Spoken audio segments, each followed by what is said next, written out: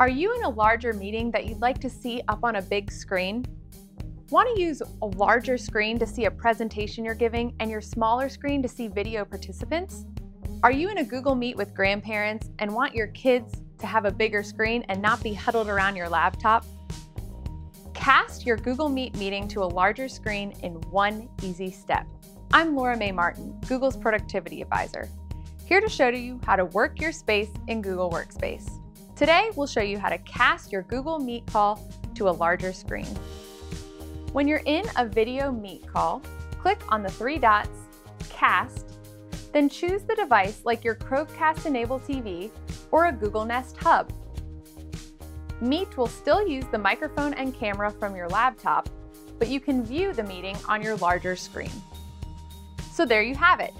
Cast a Google Meet meeting to a larger screen in one easy step.